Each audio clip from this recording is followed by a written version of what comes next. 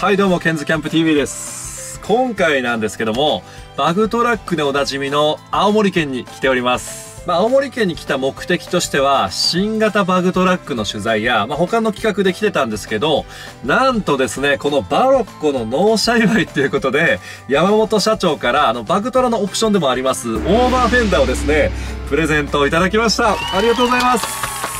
バグトラックのオプションではあるんですけど、基本的にハイゼットトラックの部分につけるオプションになるので、僕のバロックにもつけれるんではないかということで、ちょっとワイルドなドレスアップになるんですが、取り付けも簡単ということで、急遽撮影してね、やっていこうかなと思います。で、他の企画の準備で山本さんは手一杯なんで、その間にちょっと取り付けをね、撮影していこうかなと思います。それじゃあ、外行きましょう。はい、じゃあ純正のフェンダーですね。こんな感じで、何もないような感じになってます。ちょっと反射して自分が映っちゃってるけど。はい。こんな感じでくぼみが入ってますので、そこにフィットさせるみたいに、このオーバーフェーダーカバーがつくという感じですね。はい、じゃあバグトラックでおなじみのカーファクトリーターボーさんのオリジナルオーバーフェンダーね。これ。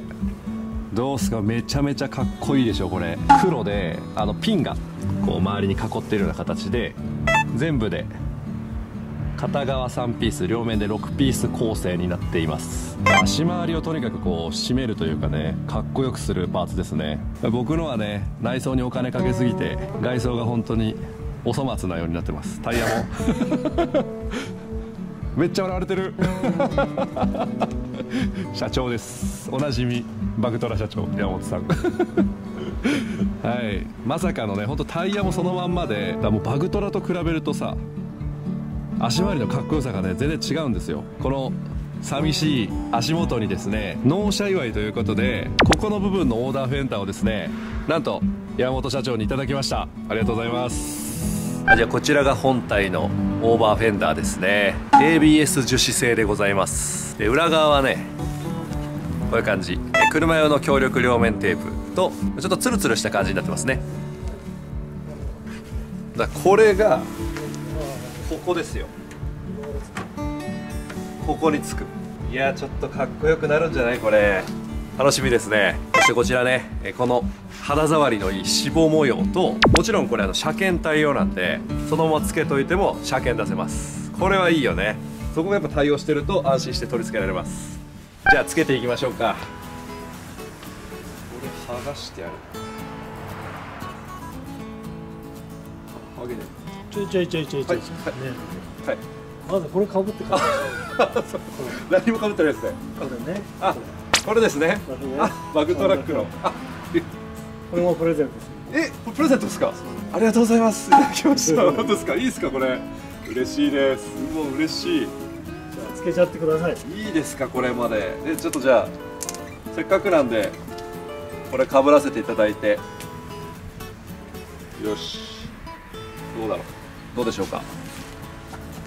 あ、いいじゃないですか。ちょっと違うな。あ、ちょっと違いますか。どうですか。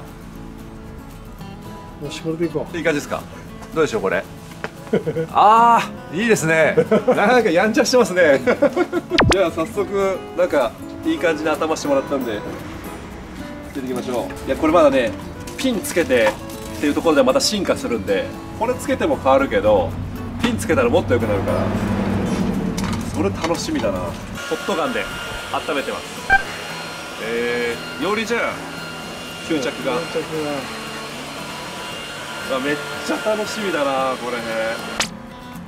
今角が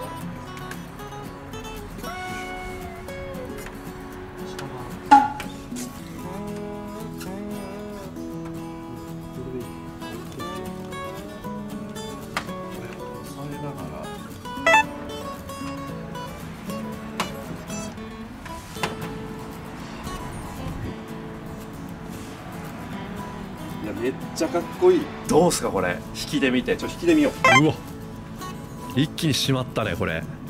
かっこいい。これ後ろもやんないとだし、タイヤもちょっとダサいね。ほら。お、どうすかそれ。ガムみたいな。さっきの噛んでるガム。何味ですかその色何味ですか？炭味。炭味してる。あ、いいっすね。はい。着いたー。あられ。今つばかけた。つばかけたよ。見ました今。あとはこのピンをね、7箇所ありますんで、これを貼っていきたいと思います。これ大丈夫かな。これ絶対かっこいいじゃん。やばい。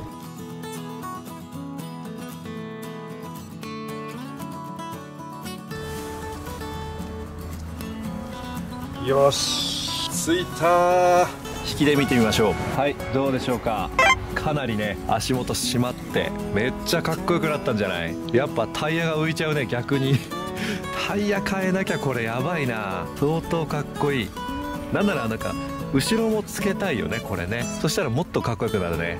僕のバロッコ内装はこうログハウス系にしてるんだけど、外装をちょっとワイルドにしたらそのギャップもまた面白いかもしれないね。ということでバグトラックにもついているオーバーフェンダーが僕のバロッコにもつきました。めちゃめちゃかっこいい納車祝いということでありがとうございます。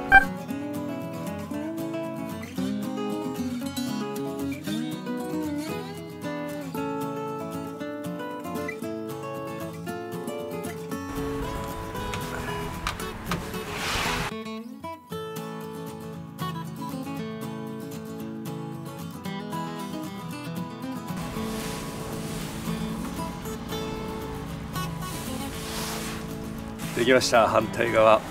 今本当はね、自分のやつここがエアロになっちゃって形が合わないんだけど、一応ここのピースもあるんで少し加工してつくかやってくれるそうです。ちなみにバグトラでいうとこの部分ね、こっちが前ね、フロント側で、オーバーフェンダーがあって、このドアパネルの下のエアロの部分につくという感じ。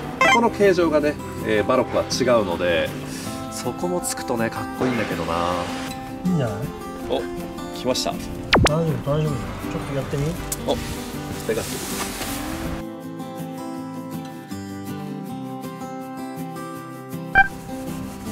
る。よし。はい、こんな感じでね仕上がったんですけど、結構なんだろう、いかつい系というかごつい系になったね。かっこいい。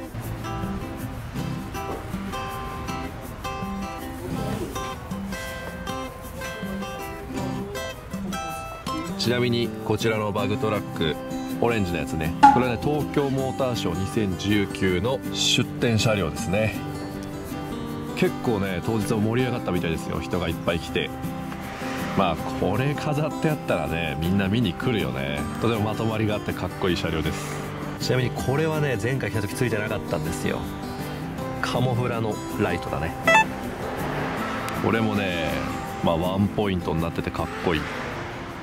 はい、ということでいかがだったでしょうか。もうかなりワイルドになってかっこよくなりましたね。このオーバーフェンダーに関してはね、こちらの会社のオリジナルになりますのでね、ぜひ気になった方はバグトラックのオプションからもね、購入することできますので、ハイゼットトラック乗りの方、ぜひチェックしてみてください。ただこれホイールがもうちょっと浮いちゃってるね、逆にね。かっこいいホイールつけたい。本当に。ちょっと探してみます、いろいろ。ということで本日の動画は以上になります。ご視聴ありがとうございました。